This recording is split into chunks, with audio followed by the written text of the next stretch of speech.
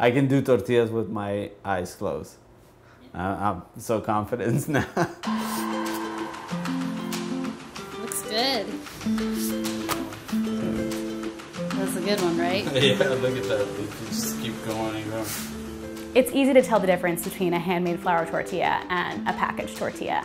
And a lot of the places we would go and eat at, it was recognizably packaged tortillas, which is fine. There's a market for that. You know, businesses will do what they need to do. But that handmade flour tortilla really makes a difference. Hi! Welcome to Bordertown Tortilleria. My name is Jorge Aguilar, and I'm the chef, owner of Bordertown Tortilleria in Brooklyn, New York. Packaged tortilla is not the same thing. It's just shit. Yeah, it's just not good.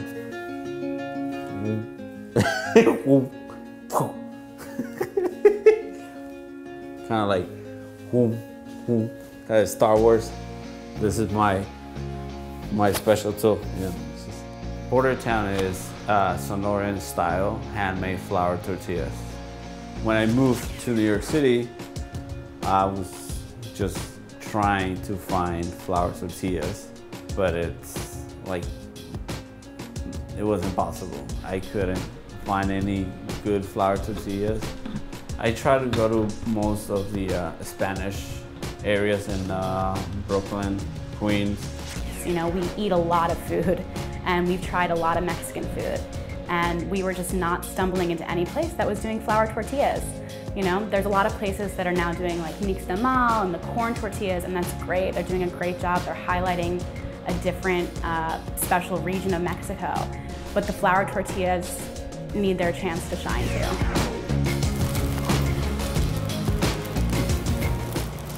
My tortillas, I feel like they're special because I get flour directly from Sonora. This one comes from San Luis Rio Colorado, Sonora. My family, it's from Sonora. Flour tortillas on the north side of Mexico, it's very popular. Do you have a preference? Between corn and flour,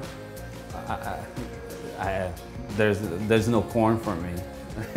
Sorry, it's only flour. This is the Sonoran wheat flour. It feels so soft. It's kind of like very silky flour. So powdery. So we've been together for over 5 years. And he actually took me down to Mexico on one of our first trips together. We crossed over the border into Mexicali just for some tacos. And that's really where I was introduced to this flour tortilla that I right away was pretty much blown away and realized like, wow, I've never had this before. I didn't even know this existed. So I just wanted to make something that I haven't seen here and I know that I could do here. I'm gonna pour the flour. Now we're going with the pork lard. And then what you want to start doing is getting the pork lard mixed in with the flour and try to get everything together. And I'm gonna mix the salt into the water so it dilutes. So now I go into my hand.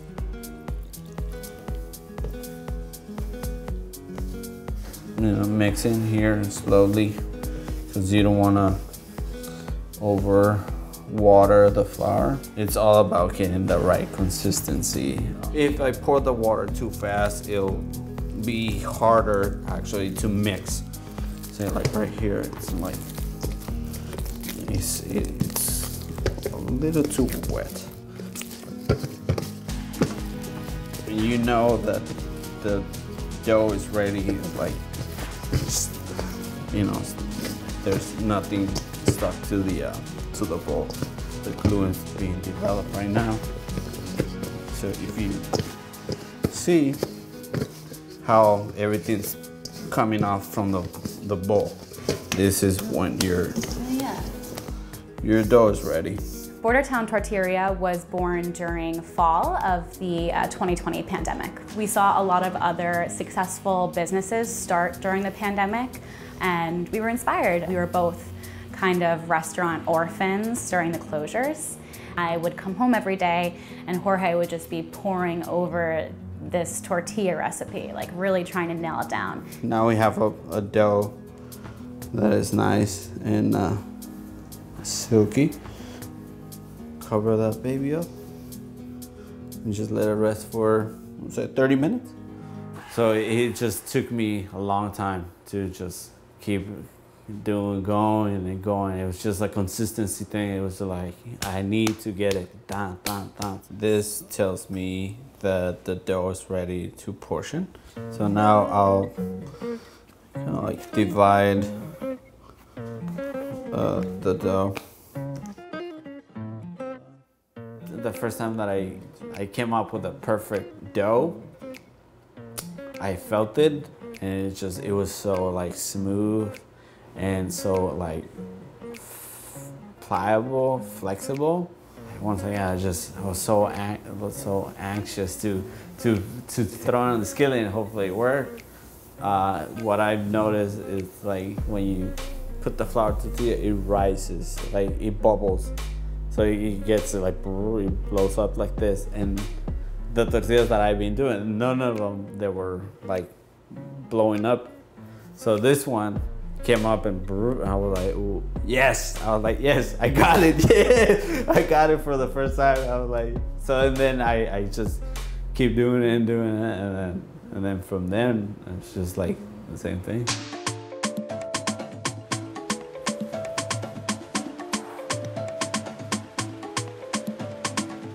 So I pack a cooler in the morning. I pack, I don't know, like 50 tacos or 50 mini burritos. So I ended up going to Home Depots, car washes. And yeah, I mean, people, they start buying and they love the burritos. And then he'd come back and, he made, like, started small, maybe like 50 bucks, and it'd be like 100 bucks and 150 bucks. And, small change, but something that he was creating. He was selling his food and people were buying it. And he had even regular customers. And once we knew that, these tortillas were nowhere else in New York, we knew that we might have a potential business on our hands. So that's really where Border Town was born. It gave us an opportunity to actually say, okay, we've worked for a lot of different companies in the past, plenty of different owners, got a lot of experience and knew that we could do this on our own, and that was the ultimate goal. See how elastic, so stretchy it is. It took me a while to find a name for myself for the tortillas, because I was born in Mexico and raised in California. And the town where I was raised, Mexicali, it's a border town. We were lucky enough that tortillas happened to fall under an acceptable category for us to get a home manufacturing license, which we do have through the city. And so we are able to, legitimately make and sell tortillas out of our home.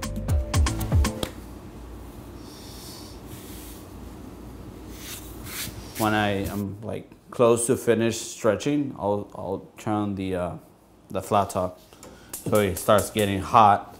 So by that time I'm finished, the thing it's ready to go, and just start banging tortillas into the flat top. My mom is kind of like the person who sends me flour from Mexico. So my dad crosses the flour from Mexicali to Calexico. And then my mom packaged the flour, and then she sends us through the USPS. So I'm gonna flip this one. So that's that. Flip. Once he started sourcing the flour from Mexicali, it kind of became a little family affair. We live all the way across the country, and so it's just that little, lifeline to home. I think the most important aspect for him to get the tortilla right was really the texture. His tortilla is super durable and it can handle a lot of fillings, but it's also kind of like translucent enough to see through. This is what I like about my tortillas, that you can see the other side of the tortilla. Well, mine are more soft, light. You know, almost has like that powdery residue on top that you know the flour is fresh, and the pork lard adds another element. It gives the tortilla that stretch. It allows you to roll it out super thin. Tortilla making really is a labor of love, especially for Jorge. Makes you happy. It makes me happy, yeah.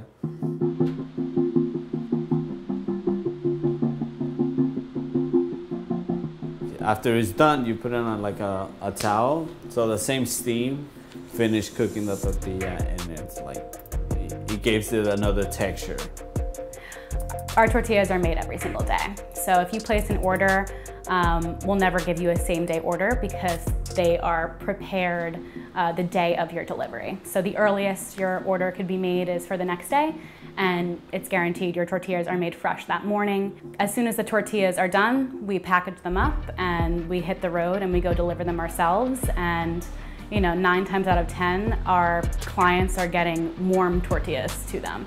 And they'll remark like, oh my God, the bag is still warm. And we're like, yeah, we just made them, literally. I think some of the best feedback we get is people DMing us that, oh my God, these tortillas taste like my grandmother. These tortillas remind me of LA, they remind me of Mexico. So I think there's been a big reaction. People are seeking out good Mexican food, and I think it's giving all of us an opportunity to kind of showcase regional styles of Mexico.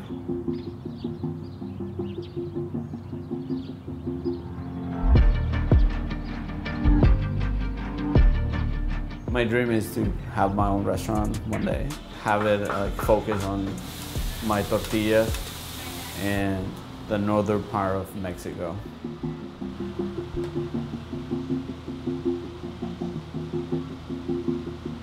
Yeah, you know how they say like pizza in New York, like there's something in the water. It's like with us, it's like there's something in the flour. That almost feels like the end of like the video. Like if I had to pick a quote. Yeah. You like that, babe?